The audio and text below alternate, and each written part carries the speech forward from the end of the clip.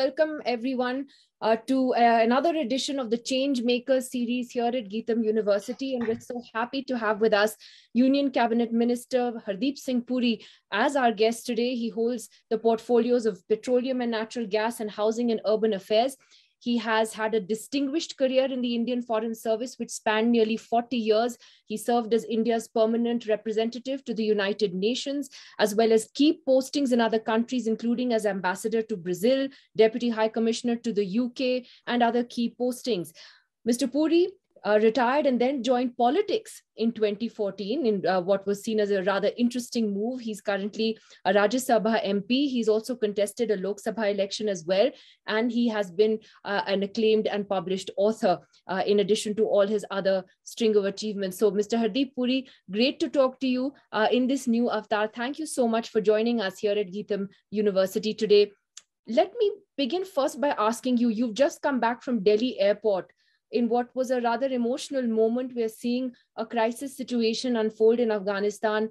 And tell us what that moment was like for you as you had to take back the three Swarups of the Guru Granth Sahib.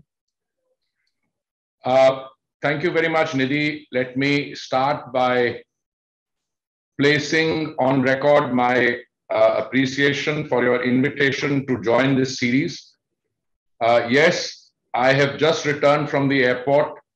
I felt deeply privileged that I was instructed or requested to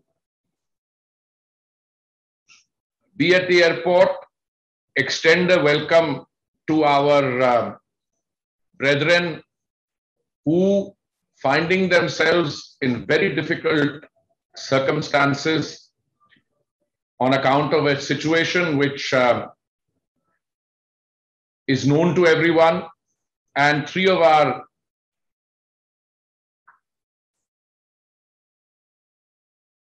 them who arrived by this flight, Air India flight, special flight, were carrying Swarups of the Holy Granth. And for any Sikh to be provided the privilege of paying obeisance, I think is an experience which I can, in all humility, describe as being one of a kind. So I feel, in all humility, when situations of this kind evolve, it's very proud to be an Indian, because Mother India has always opened its arms to people who are leaving situations which are war-torn or in turmoil. The Prime Minister, in the current situation, has perhaps anticipated this all along. India is, in fact, a very good example of the principle of non-refoulement. That is on which this entire humanitarian philosophy is based. And over the centuries, people have sought refuge in India. And when the CAA was enacted, Nidhi ji, a lot of people opposed it for what I think, in retrospect, were very narrow political partisan reasons without understanding it. I mean, some of those who are wanting to go to the airport and receive our brothers now were openly opposing it, including turban-wearing people from the Punjab or Delhi. My point always has been that you look at the sentiment, a process. The cutoff date which was there was contextual to when the legislation was conceptualized and enacted. Then they say, well, this hasn't been done. Look, all I can tell you is Mother India's open arms, the principle of non-refoulement, the Prime Minister's absolute clarity. And to make it partisan, but you are welcoming X and Y, not Z. Said who? We are welcoming everyone. But if you're talking about people who are likely to face adverse circumstance. I mean, I spoke to the three brothers who came, if I remember correctly, Himmat Singh, Kalraj Singh, and Dharminder Singh. I said, some of you decided to stay back. So he said, yes, 5 brothers decided to stay on to look after the Gurdwara Sahib. And I asked him, I said, and very, very, very candidly, he said in Punjabi, I suspect you understand Punjabi. So he said, ki halata de depend karta, whether how the situation. So yes, to answer, give you a rather long-winded explanation, I am moved. I'm moved. And I tell you, the kind of life I've led, I've seen all kinds of situations in my professional career, but this was a deeply humbling experience. I'm going to come back to the points that you raised about, the CAA, etc., because the journalist in me can't sort of resist asking you about that. But we'll come to that later, Mr. Puri, because what you've described, as you said, was a deeply moving and also obviously a deeply personal moment as well, as you went to the airport this morning. But, we want to get to know you and your trajectory a little better today. Tell us a little bit about, your life growing up. Your father was a civil servant as well, and you were born in Delhi. What was that like? He was a diplomat as well, if I'm not mistaken. What was your childhood like, moving around from one place to the next? Well, the first 4 years of my life, I spent with my parents in Delhi. I think it was in 1956 or 57 that my father moved on his first posting to our embassy in Bonn, in the Federal Republic. I went to a German kindergarten. As a child, I had long hair, tied in the form of a gut at the back. And I had some interesting experience because, naughty German kids in a kindergarten, how do they deal with you? I mean, they find it strange. So I was bullied around a bit, but I had if you would like, the counsel of a German lady who in many ways was a second German mother to me. And she said the only way to deal with these young scruffians is to kick them just below the knee and kick them hard. I followed that, and it taught me an important lesson in life, that if somebody tries to bully you intellectually or physically, the best remedy is to stand up and give it right back. So to that extent, I think that defined my childhood, my years at Delhi University. I had schooling, yes, but my real formative years, which perhaps explain what I am today, was those 5 years plus 1 spent in Delhi University. 3 years as an undergraduate student of history at Hindu College, 2 years as a postgraduate student in the university, and 1 year on the teaching staff of St. Stephen's College. Those 6 years, because I went to a school, and school you are sheltered. I went to an Anglo-Indian school, and because of my parents, my stay in Germany as a child, my parents were posted to Indochina. After that, I stayed back in Delhi. So boarding school? Not really, with grandparents, or a little stint in boarding school, but difficult. Because, the age is very impressionable. But, at the age of 16, I entered Delhi University, and I think then it took off. Then I discovered what intellectual freedom is, how you are defined in terms of the choices you make, the friends you make. And after that, I got into the Foreign Service a very early, first attempt. I was a very young entrant. I joined, I took the exam at the first opportunity, got in. And Lakshmi and I both then after that had long and continuing stint of postings. And you were very kind. You introduced me in terms of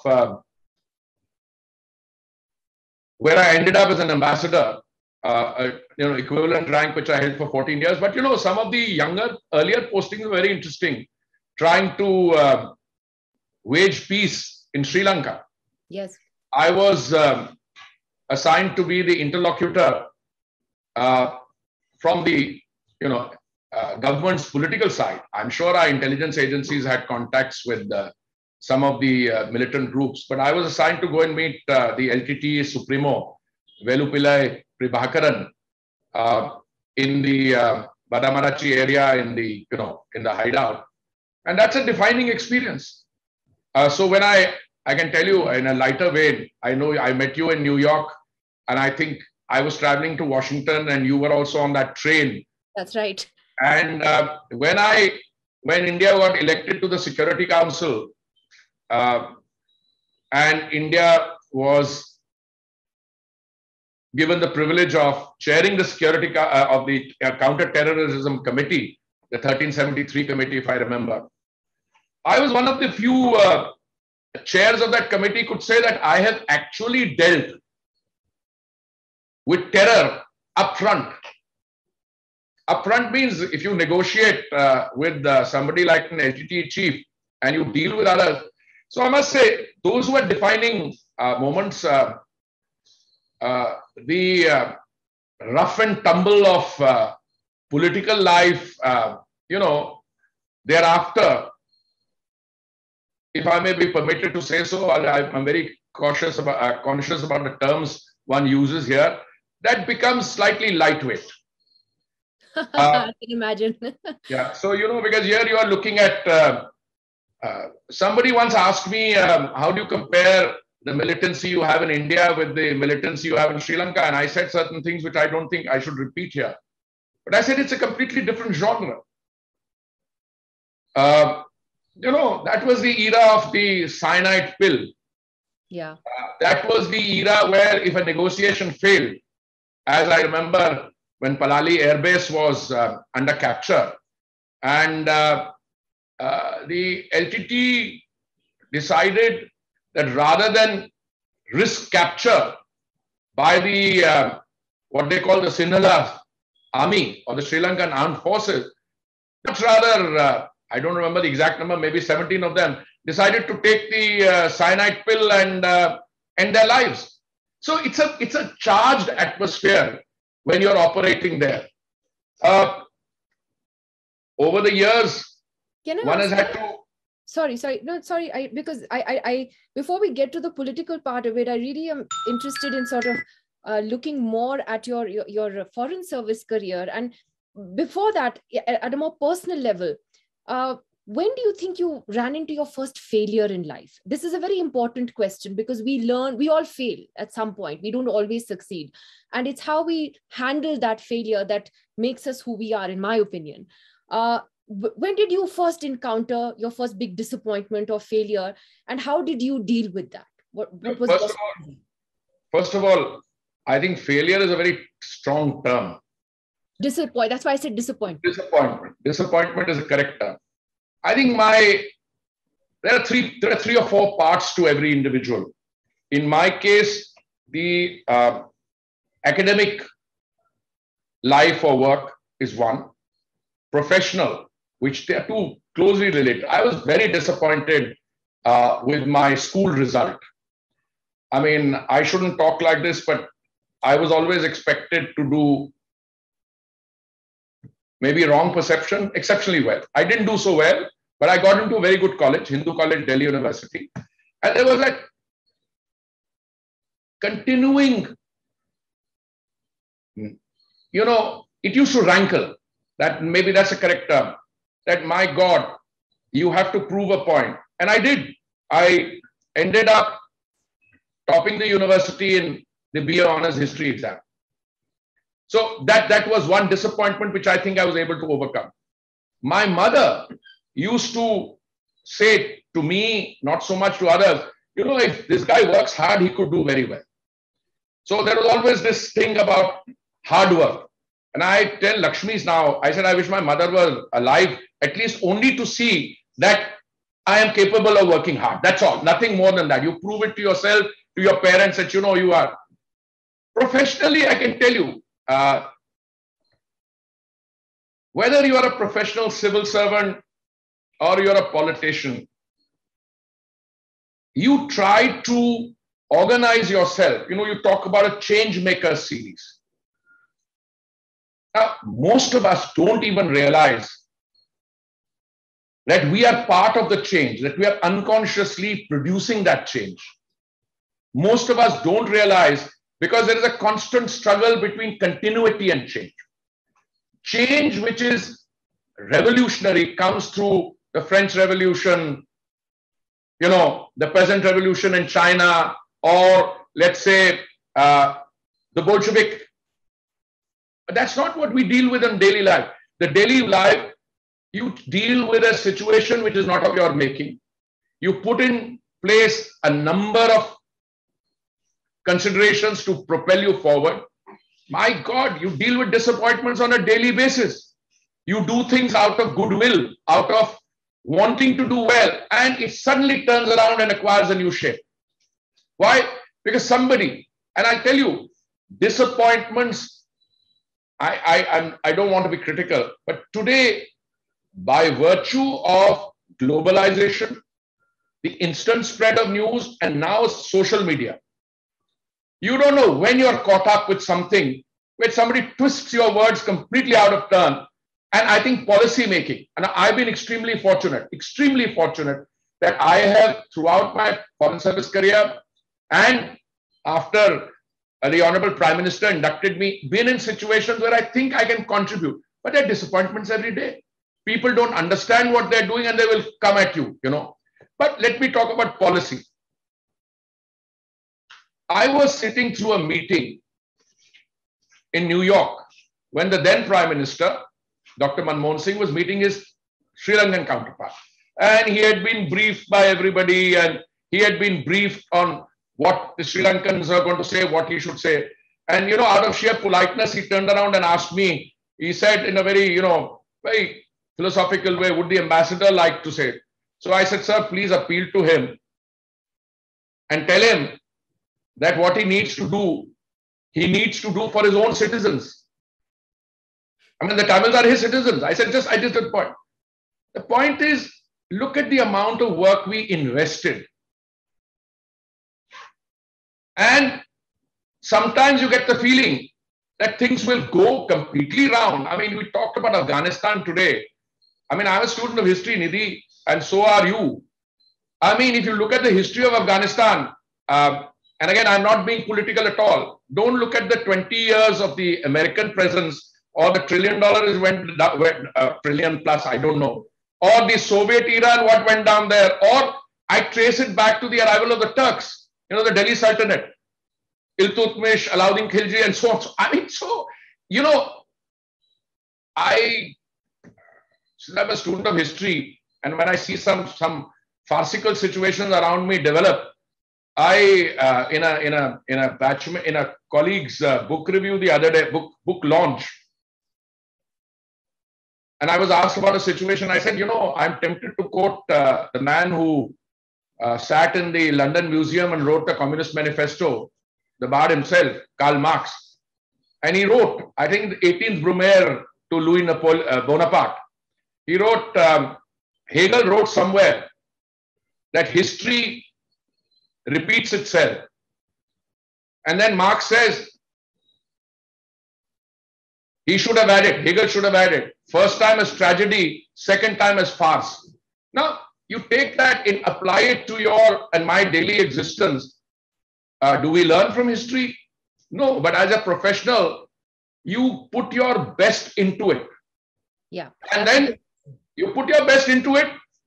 You have your disappointments, but as long as you think you're on the right trajectory, I think that is what I think fulfillment is too strong a term, just as I think failure is too strong a term, because we are all individual actors. Many of us, I mean, change maker. Somebody said a good individual, a good leader is one who can give it a decisive turn. Some leaders do it, some are not able to do it.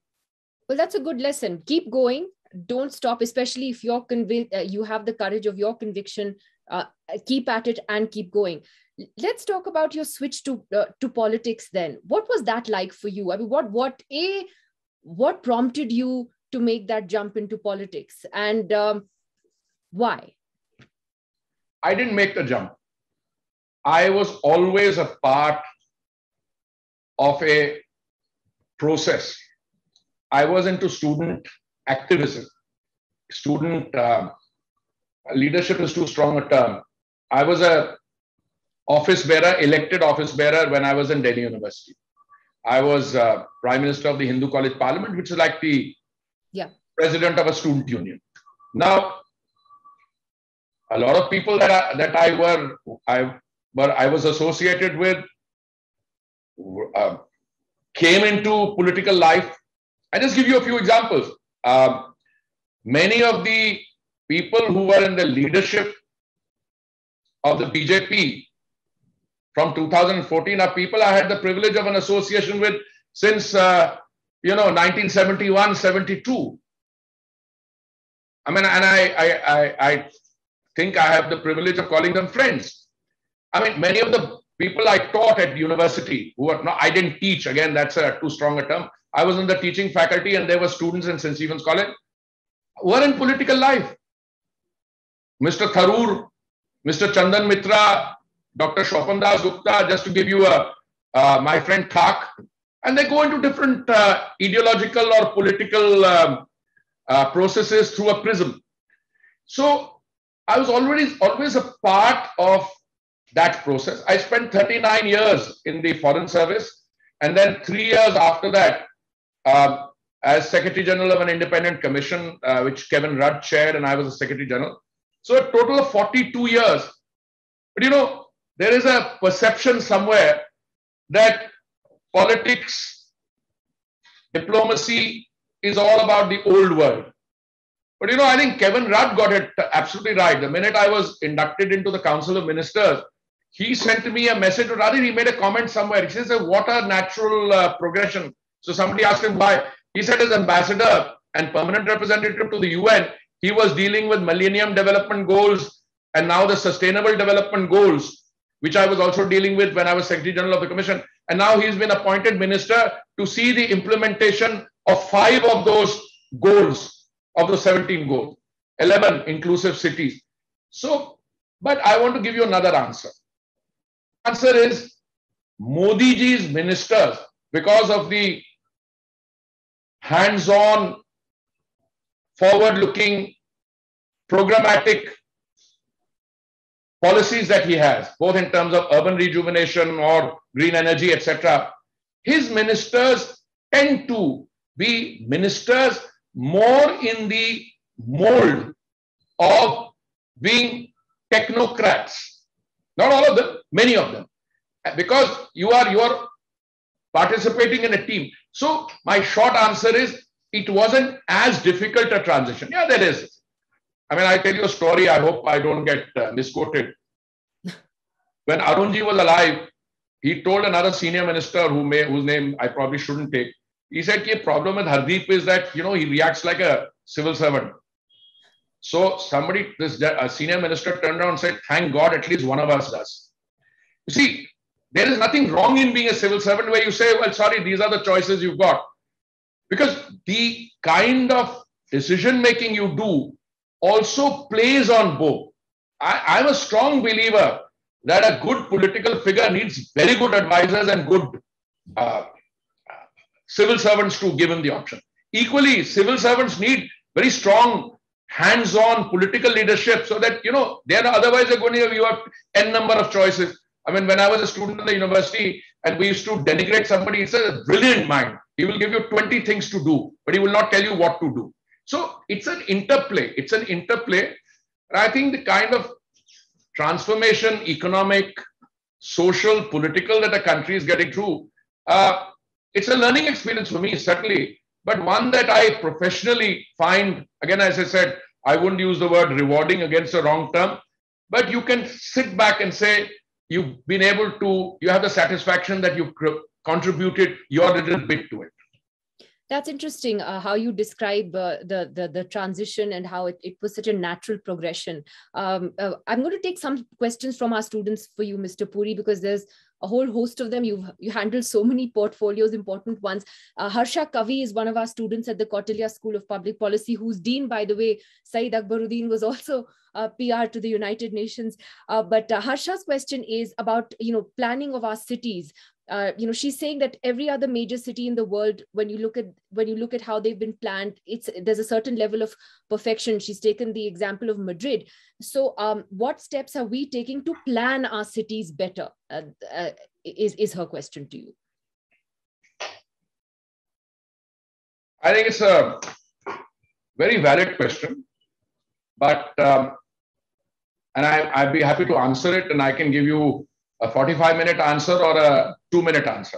Look,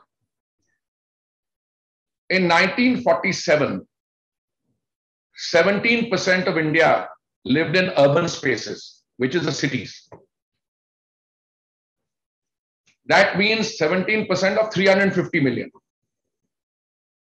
The latest census that we have, which is the 2011 census, and we're going to get another one now. But let me fast forward from the current to what are we going to be like in terms of an urban population in 2030. And Nidhi ji, we will have 600 million people living in Indian cities by 2030. Wow. These are our people. Democracy means that Nidhi Razdan can move from Delhi to Hyderabad, to Bengaluru, to Chandigarh, wherever she likes to go. So there is what I call an autonomous and robust process of urbanization which is going on. Now, what do you need to make cities inclusive, like goal 11 of the SDGs? Well, I'll give you a short statistic. 10 years of UPA government led by the Congress party, between 2004 and 2014, the total amount of money spent, and money spent is always a reasonably good indicator because I can tell you then what happened. 1,57,000 crores in 10 years. In the 7 years of the Modi government, but you don't take 7 because it is actually 6. The program started in June 2015. We have spent 6 or 6.5 times the amount, I think 11 lakh plus crores. It's a huge now, it's 6 times in half the period. That's 10 years, this is 6 years, slightly over 60% of the time. Now, very interesting. Housing. Pradhan Mantri Awas Yojana, the Honorable Prime Minister said that it's his dream that by the time India reaches 2022, every Indian should have a home above his or her head. Pakka home with a toilet, with a kitchen, Ujwala, gas, etc. So we did a demand assessment much before I became a minister, and the demand assessment was you need to build 1 crore homes. But interesting, the Prime Minister said that the title of the home will have to be in the name of the lady of the house. So gender, women's empowerment. And we had to build, as per the revised assessment, 1 crore 12 lakh. Nidhi, I'm very happy to inform you, we've already sanctioned 1 crore 13 lakhs, out of which 55 lakh beneficiaries have already moved into those. Over 82 lakh beneficiaries will have their homes completed in the next 5 to 6 months. Give you a Pradhan Mantri Awas Yojana. Amrut, 500 of our cities with a population of over 100,000 or 1 lakh. Water tap, water, stormwater drainage, septic, sewage. Urban transport. In 2002, when Vajpayee ji was Prime Minister, we started metro rail system. The first line, I think 30 or 40 kilometers was laid in 2002. Nidhi ji, in the national capital region of Delhi itself, we today have 370 plus kilometers of metro running. The average ridership pre-COVID was 65 lakhs a day. Good urban transport policy means you move people around. You don't move cars around or personal transport around. I go out to smart cities, I go on to... So we're getting there. We're taking incremental steps and we're getting there. And actually, as you're pointing out, much more money has been spent towards reaching those goals, 6 times more money. in the last 7 years. I think, Harsha, that may answer your question. You won't see something happen instantly overnight. I would like to tell Harsha that it's probably not a complete answer, because I would then go through each of the programmatic districts. But if any of you ever have an interest, come to my Nirman Bhavan office. We have what is called an urban observatory, where with the use of technology, any housing project anywhere. Now, we're not just building homes. The Prime Minister declared a full year as a global housing technology challenge. And we have 6 lighthouse projects taking place, where in less than 1 year, using the world's most advanced technologies, whether American, Spanish, etc., 6 different technologies out of 54 listed. Lighthouse projects are coming out, where 1,000 apartments are being built in 1 year's time. I'd love to show you that. I'd love to show you how through satellite imagery and drones, we can tell you exactly how much work is done. When the Prime Minister reviewed these lighthouse projects, I think what, 6 weeks ago, 6 weeks ago, he was shown work as it was going on through drones. So we've come a long way. I believe that this is the center of it, whether it's a smart city thing.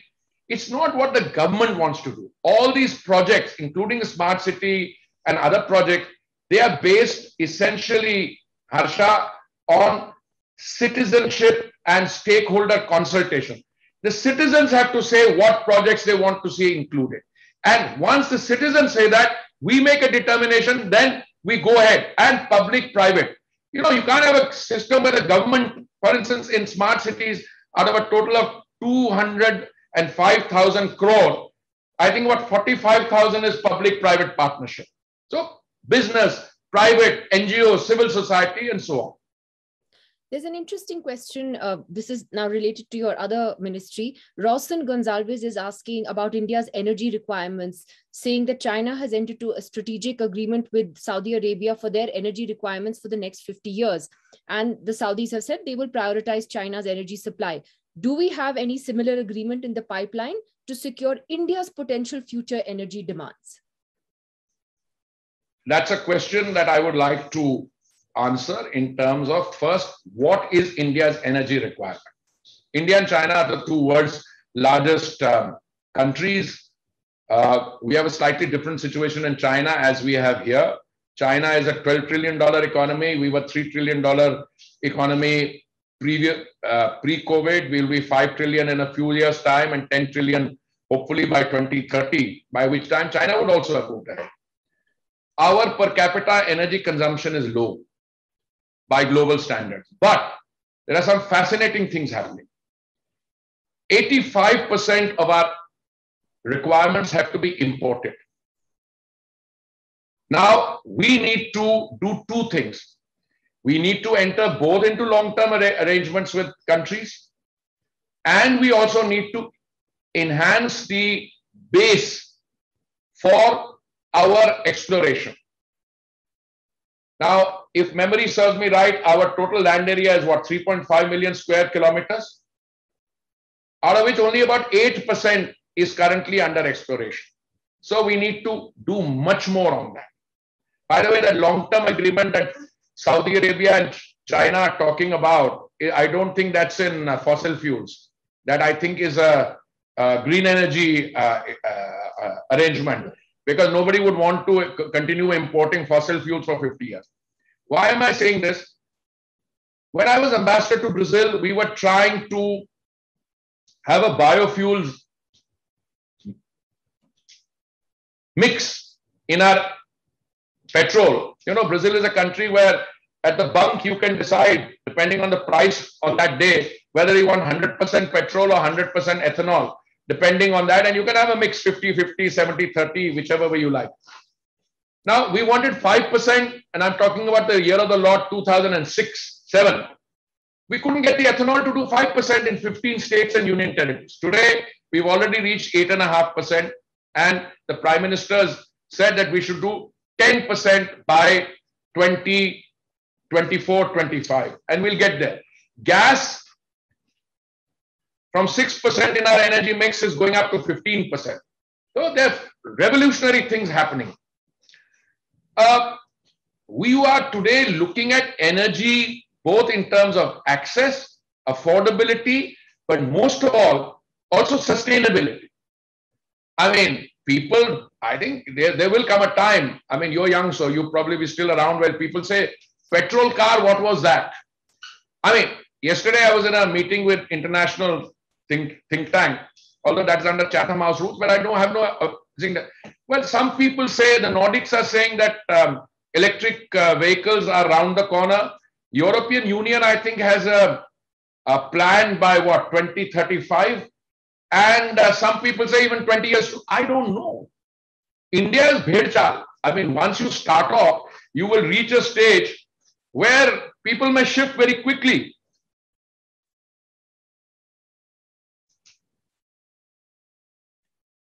Now, I've been correctly advised. You see, when you talk about long term, he said you should say that we have existing long term agreements on supply of oil as well as gas from major suppliers, Qatar, UAE, Saudi Arabia, and other partners. I mean, I took that for granted. But when you're talking about 50 years, you're talking about a paradigmatic shift from traditional to new green. That's it. Well, there's some. I just want to draw your attention to what the Honorable Prime Minister said from the ramparts of the Red Fort as recently as 15th August 2021. He said, we are spending 12 lakh crores a year on imports of energy. That has to stop by the time we are 100 years old as an independent nation, number one. Second thing he said was green hydrogen mission. And I think green hydrogen is what everybody is talking about today. So I think these are changes taking place. The answer to this question, I'm sorry, who was the person who asked it? Girish? Rosen Gonzalez. Yes, to Mr. Gonzalez, yes, absolutely. We're on the same track. All right. So, Mr. Puri, let me come back to the issue of Afghanistan for a moment. And you know what you had said right at the beginning about the CAA.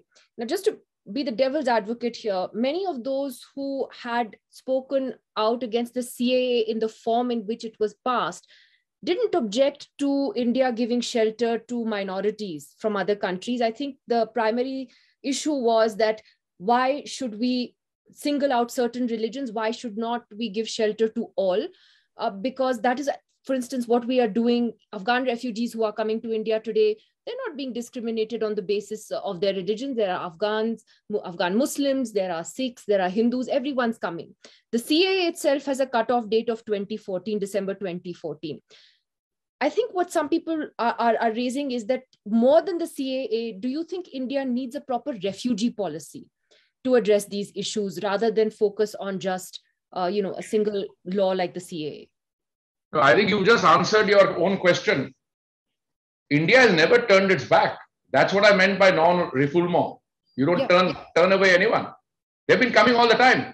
But look, I think these guys who objected to it, I'm sorry to have to say this, these are philosophers philosophizing with a false conscience.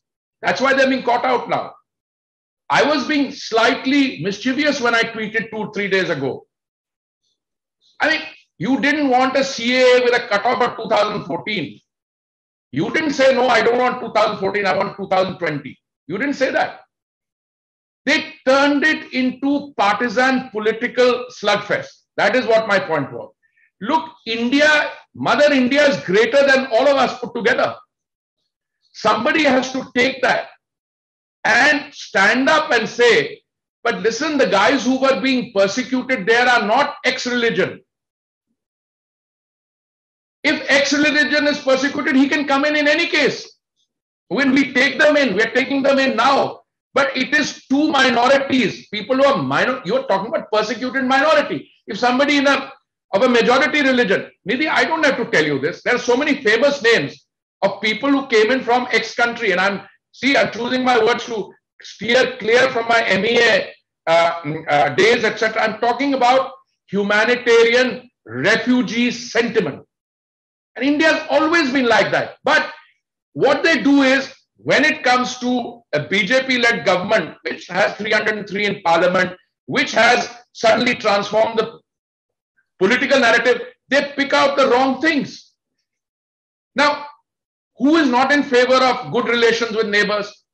But you take that out of context and you overlook an evolving security situation, which is likely to impact some minorities by virtue of their small numbers more seriously than others. That's all I'm saying. And I think we're all on the same wavelength, except that, you know, if I said in Parliament also, agar rajnetik rotiye sekni hai, to be my guest. I'll talk to you about it. The same thing came on vaccines, same thing came on, you know, all the other major issues, but they're fighting a losing battle. Absolutely losing battle. I mean, you disrupt Parliament and you don't want to have a discussion. You'd like to think, I mean, what happened? The Prime Minister tried to introduce 40 new members of Parliament. And I just did a Jan Ashirwad Yatra in Delhi. My God, the response electrified. Because people came out not to bless the newly appointed minister. He came out to say your policies, unauthorized colonies, Ujwala, free gas cylinder, those are things. Now, my point is, you talked about Parliament. Sorry to interrupt there. And, you know, that's a very good point, because we, at the Kautilya School of Public Policy, which is a part of GITAM, just last week we had our orientation, and that was one of the things we talked about. How do we save an institution like Parliament, which is so integral to our democracy? Now, Mr. Puri, let me ask you, I mean, you've been a diplomat. You know the art of negotiation. Do you think that what we need desperately right now is a better dialogue between the opposition and the government? Because at the moment, it does feel a bit like political opponents have also become enemies of each other. And it never used to be that way. So how do we create that space to have a dialogue, even with differences, so that we can have those debates in Parliament and pass bills with discussion rather than pass them within 10 minutes without discussion? Yeah, 1 minute. Let me just tell you, discussion, negotiation is defined in terms of the it takes two to tango approach. You know, the enemy in the case of COVID, I kept telling them in Parliament, listen to my 12-minute clip. The enemy is the virus, not the government. Of course. So where is the vaccine? Where you have a situation today where by the end of August, we would have done what, 60 crore vaccinations? I asked Mansukh Bhai Mandavia, I said, how much vaccine, brother, in September? He said 20 crores. How many in October? 30 crore. Otherwise, 60 crore kar liya, another 50 crore coming. And what was this halla about? I tell you, I'm privy to something that happened in the Congress party. They said, let us not allow any discussion to take place. Let's only have a discussion on the COVID. And you know what happened? They lost that discussion. There was a 4-hour discussion and the Congress and the opposition lost it squarely because we were so good on our facts. My concern is not, Parliament is a very strong institution. You know, if I have videos of me trying to disrupt Parliament played back to my constituents, and next time, Nidhi, I go and ask for a vote, they'll say, what the so-and-so were you doing there? You represent the aspirations of your electorate, people who vote for you, which is sacred. You come into the temple of democracy. What are the scenes we have here? I mean, I'll tell you an interesting light. My colleague is speaking, Mr. Vaishnav. You come, lift the paper from his hand, tear it, and throw it. That's not the issue. I told my friend, I don't know whether I should name him. I said, I'm going to recommend that in the Olympics, there be another category of 50 plus age group, somebody wearing a turban who can throw a briefcase like a javelin into the face of the presiding officer by standing on the table of the house. Now tell me, you want dialogue on this? I'm very clear. You want a dialogue through you. You know, when you invited me, somebody turned around and said, are you sure you want to talk to Nidhi? I said, why not? But you know, you know, you were doing that format. When I asked my colleague, I said, what is the format? He said, 45 minutes and question answer. I said, I agree. NDTV baggage. No, NDTV. I used to appear in NDTV. Come on, NDTV also, exactly. I used to interact on NDTV. I'm saying something different. Huh. I'm saying that Parliament will be around. We are facing a very different situation. One of my books I've written, I think I gave it to you. that between the 2014 election and the 2019 election, Congress party in both put together doesn't have 100 seats in the Lok Sabha. In between Kerala and West Bengal partnering with different parties, they drew a zero. With the current evolving situation in Uttar Pradesh, which is what the fulcrum where the Congress party started. Look, it's that problem. Now, I have no difficulty in all of them trying to coalesce and find a coalition amongst themselves. That's what politics is all about. But we repeatedly invite them to talk. Okay, I'm not the leader of the house, but I know my friend Piyush D is. I know what between Piyush D, Mukhtar Abbas Naqvi, and the Minister for Parliamentary Affairs, always reaching out. But they took a decision not to allow Parliament to function except something. Now, what do you want us to do? Do you want us to succumb to that and not have our legislation passed when we have the numbers? But passing legislation isn't just about numbers. It's also about parliamentary committees. I don't agree with it. Government business and ordinance should remain an ordinance. We should re-promulgate the ordinance. I am sorry. A government which has a legitimate right through numbers, and it is inviting the other side to participate. They participated. I told you in 2 debates they participated. OBC they participated. Why? Because they did not want to go back and say they oppose the OBC. So this is what I call selective decision on what to participate in. As far I'm not a government floor manager, but I would say you want to play this selective participation game, come and be my guest. Well, actually, one opposition leader did say that last week as well, that, by taking part in one debate or 2 debates and not taking part in others, that hurts the opposition's cause. But I guess my question was, is there a way, for both sides to be able to reach out and speak to one another? We can only hope, because as citizens, ultimately, we lose out if we don't see legislation passed with a proper discussion or for legislation to go to committees. I know you're out of time, Mr. Puri, and you have to go. I can tell you, we are ready for that. You can take away this message both to your students and anyone else who is listening. Government stands ready to talk both on the urgent, important issues of the day and on how to take this forward. We've invited them a number of times. My own feeling is once they realize, and the Jan Ashirwad Yatra showed this. I mean, as I said, if the Prime Minister had introduced it, maybe out of the 40 new ministers, people would remember the name of 5. Now, each one of them has been through their constituencies. Every constituent will remember inka naam kya. So these things, politics and democracy has a dynamic of its own.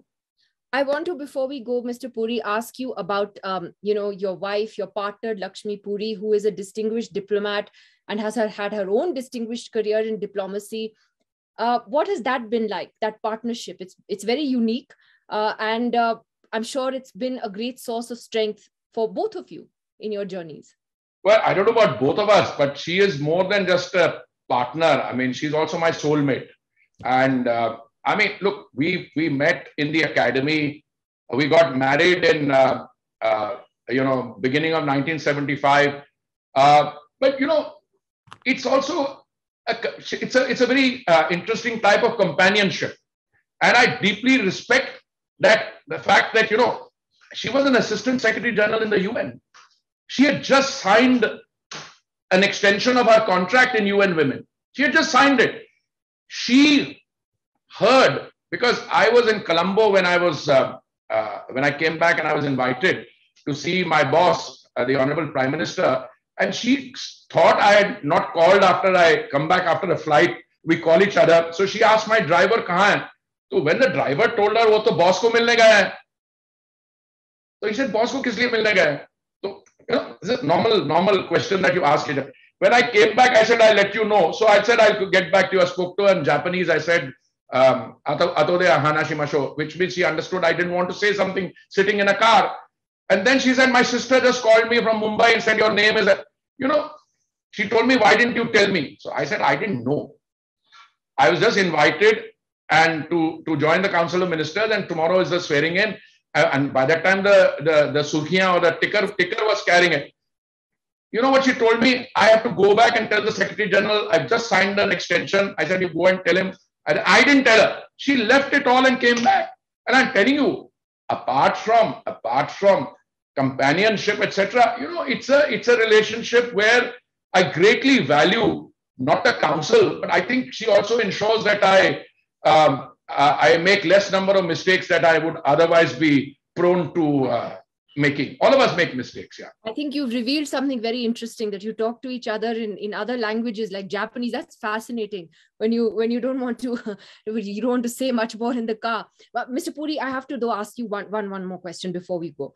And this is not as a representative of the government as such, but having been in diplomacy for so many years and seeing the situation in Afghanistan, would you say that a very difficult choice lies ahead for India in terms of whether or not it should engage or recognize even the Taliban government in Afghanistan? It's tricky, isn't it? Come again. I'm sorry, I lost you for a second. Do you think that it's a very tricky and difficult choice for India as far as Afghanistan's future is concerned, whether or not to recognize this government there led by the Taliban? And I know you can't answer this perhaps very frankly because you are a minister, but is it a difficult road ahead? No, all I can tell you, this is a question which would be most appropriately put to my colleague, Mr. Jaishankar. I don't think it would be appropriate for me to answer it. It is a difficult situation on that. That is something that is looking at, that you will have to tread carefully, both in terms of that. But once things begin to become clearer. Just now there are preoccupations. People want, their citizens, their others to be evacuated. But I'm sure this is in very safe hands.